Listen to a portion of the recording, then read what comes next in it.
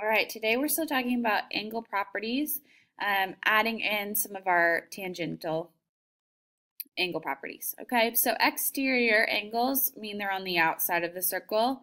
Interior means that they are inside the circle. And then inscribed means they're right on the edge. Okay, so inscribed angles are the ones that we were working on earlier this week with problems that look like this. And the angle is half of its intercepted arc. Or if this is x, this would be 1/2 x. It is very similar. In fact, it's exactly the same when you have a secant and a tangent cross. So let's go ahead and write down our definition here. If a secant intersects a tangent line, the angle is half of the intercepted arc. Okay, so same thing we were doing before. Here, angle 2 is half the arc measure BD. And angle 1 is half the arc measure BRD. That's a major arc, so it needs 3 letters. Okay? So here, if I want to find angle 1, I would take half of 112, which is 56. Here, if this piece is 78, then the rest of this is 282. So x is 282. And angle 1 is half of that, or 141. Here, if this angle is 118, then the arc is twice that much, or 236 for y. And then 360 minus 236 is 124 for x. Okay? So here we're trying to find angle 1. So if I take 360 minus 248 is 112. Half of 112 is 56. Okay? Or I could have done half of 248 and subtracted from 180. There's more than one way to find these angles, but that's one way. Here we want to find angle 1. Here, 61 means that this is 122. Let me go ahead and highlight so you can really see what I'm talking about here. This piece is 122. And then since that's the endpoints of this inscribed angle, angle 1 is half of that, or 61 again.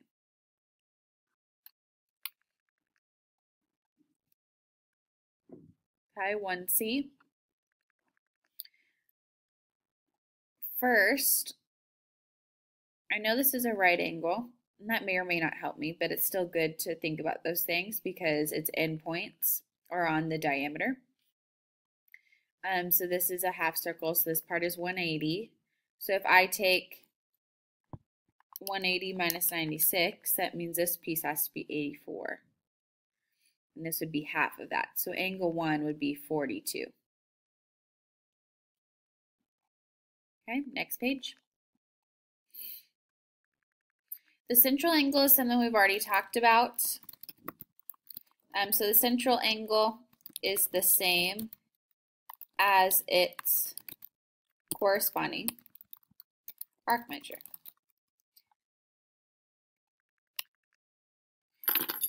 Okay, so these are the same here. Over here on the right, this is not something we've talked about yet. These two angles are marked because they're vertical angles, which means they have to be the same measure, or likewise, these two have to be the same. But it does do something interesting to our arc measures here, AB and CD. If you take the arc measure of AB and the measure of CD and divide by 2, or you find the average of those two, then that is angle E here. So some examples. If I add 55 and 107 and divide by 2, I get 81. So x is 81, which makes this angle 81 also. All right, we're here. I'm missing one of the end pieces. So I'm going to go ahead and do 92 plus x over 2 equals 71, and then solve. So then I have 92 plus x equals 142, which should be 50. So this arc length is, our arc measure is 50. So I'm going to go ahead and find this angle first. 82 plus 146 over 2 is 114.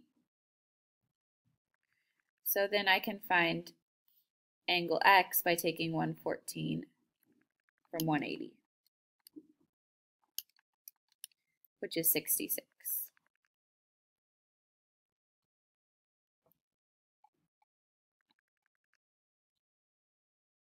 All right, a few more examples. Here, 60 plus 150 is 210. Divided by 2 is 105.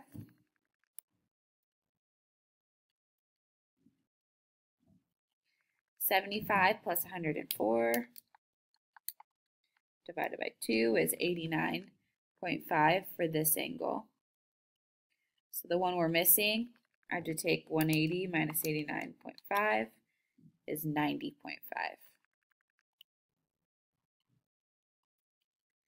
Or here, 136 plus x, because we're trying to find this one. It's not actually a 1, it's like a variable, equals over 2 equals 100. So 136 plus x equals 200. Or our arc measure there would be 64. All right, one more page. If you have two secants outside the circle, you actually are going to, instead of adding them, you're going to subtract them. So I would have the measure of AB minus the measure of CD over 2 is going to give me angle E. Okay, so here I would take 93 minus 29 over 2.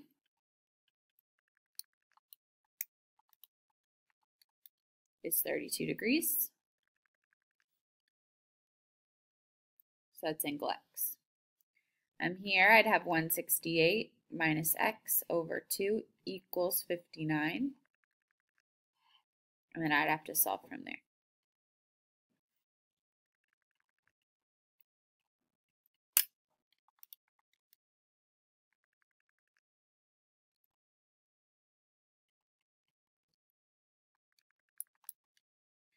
So negative x equals negative 50, which makes x 50 degrees. All right, find y and x.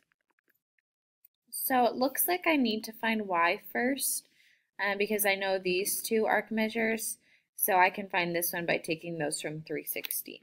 So I have 360 minus 93 and 183 is 84. Okay, so then to find x, I would take 183 minus 84 over 2. Or 99 over 2 is 49.5 degrees. Okay, a few more examples. Find angle 1, so I would take 107 minus 40 divided by 2 is 33.5 degrees. Here, they're telling us that these two pieces are equal. And since this is a diameter, it divides it into a semicircle, or 180 degrees. So if this is 90 and these two are equal, then they should each be 45 to make 180 total. So then I can do 90 minus 45 over 2, which should be 22.5 degrees. Okay.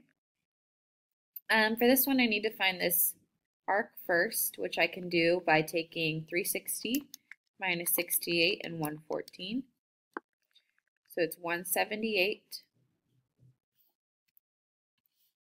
for this piece. And then I would take 178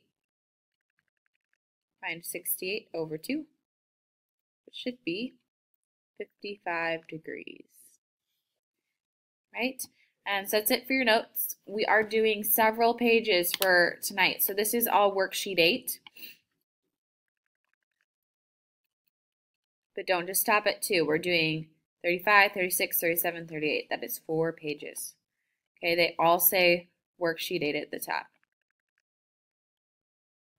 Okay, so keep going until you see worksheet 9.